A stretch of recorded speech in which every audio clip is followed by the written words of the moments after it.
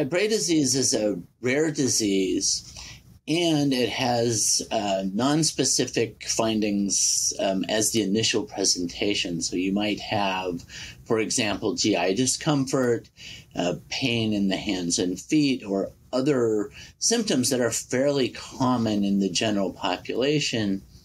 But recognizing the disorder early is actually essential. So, for example, once you've lost a certain amount of kidney function, that is not reversible. So the goal is to recognize the condition, make the diagnosis before there is irreversible damage done or a loss of function from one of your organs. That can be a challenge. So there are a couple of ways to try to get the diagnosis. One of them is I divide Fabry diagnoses into 3 categories: easy, moderate, and difficult. So the easy ones are people who come in and say, I have a family history of Fabry disease, and then you know to work them up. Or if they have some of the more specific findings, like angiokeratomas, which are purple spots on the skin, most commonly around the belly button or in the inguinal creases, but can be in other parts of the body. Corneal whorls, which can be seen on a slit lamp with an eye exam, so would be an ophthalmologic diagnosis. And if you have those things, then everybody who's at risk by pedigree should be tested, and it's easy to make the diagnosis. Most people don't come in with something like that. The moderate are people who have significant health problems that are highly associated with Fabry disease, and that would be people with things like hypertrophic cardiomyopathy, early onset proteinuria,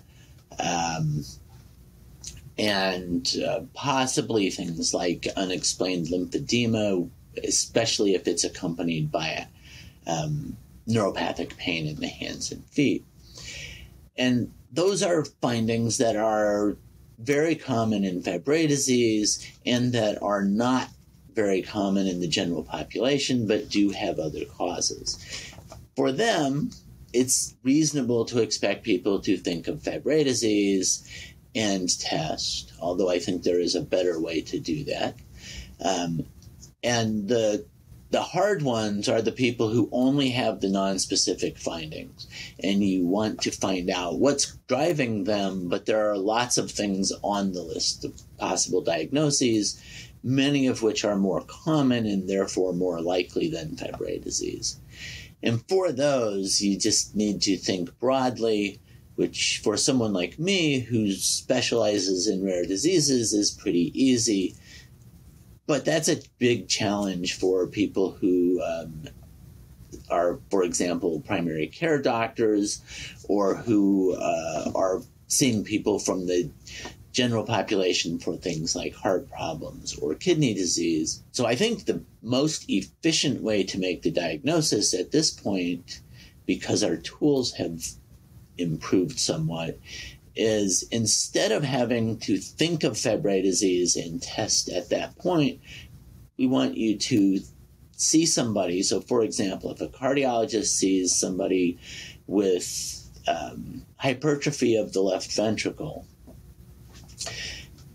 if they think, I need to know what's causing this, and they don't have an obvious cause like hypertension or diabetes, then they say, well, there's a good chance that this is genetic, and testing broadly for all of the genetic causes, that would include Fabry disease, but would also potentially identify other disorders.